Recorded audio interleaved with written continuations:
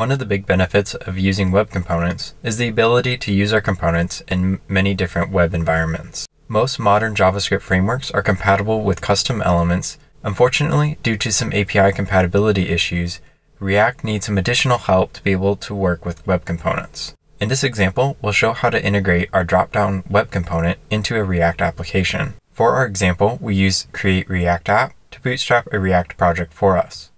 We've gone ahead and followed the installation steps to create our application.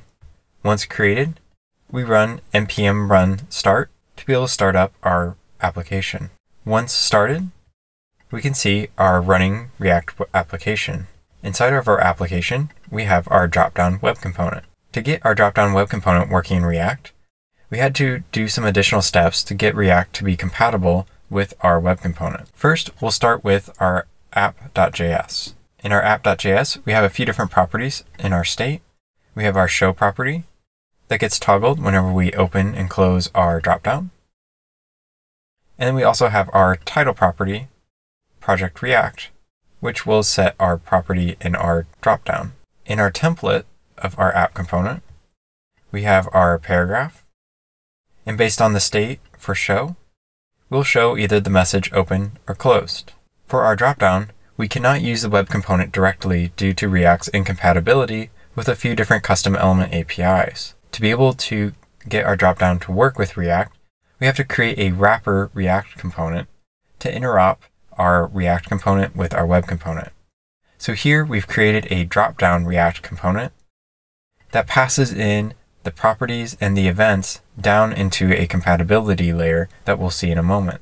In our dropdown React component, we pass in the title property from our title state, and then we pass in a show handler into our own show prop.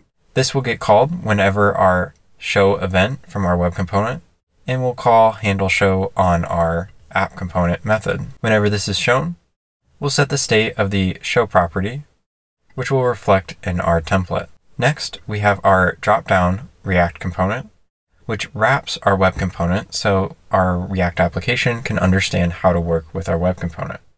In our wrapper component, we've imported our package, which contains our dropdown component.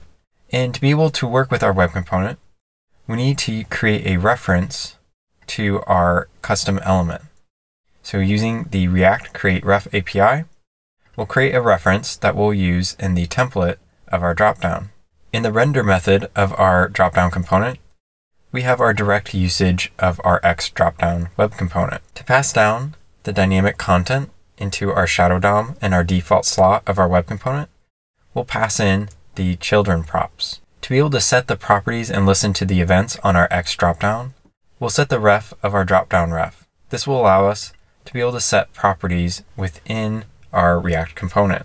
So when our component's created, we can set the title using the dropdown ref and set the title property of the X dropdown.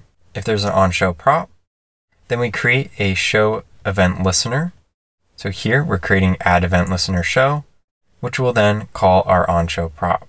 If any of the props change of our wrapper container, then we update the inner properties and events of our dropdown reference. React unfortunately has some incompatibilities with binding to properties directly, as well as listening to custom events on custom elements. Because of this, we have to wrap our web components inside of a React app so we can reference our web component in other places of our application. To learn more about web components and custom elements compatibility with JavaScript frameworks, check out the website Custom Elements Everywhere. This website is a great reference to see what frameworks work with web components. This website also runs a series of unit tests and end-to-end tests to make sure that frameworks are fully compatible with the web component specs. You can see several different frameworks and libraries and how they are compatible with web components and any potential issues that they may have. If we scroll down, we can see React.js, and we can also track the open issues against React to become compatible with custom elements and the web component APIs.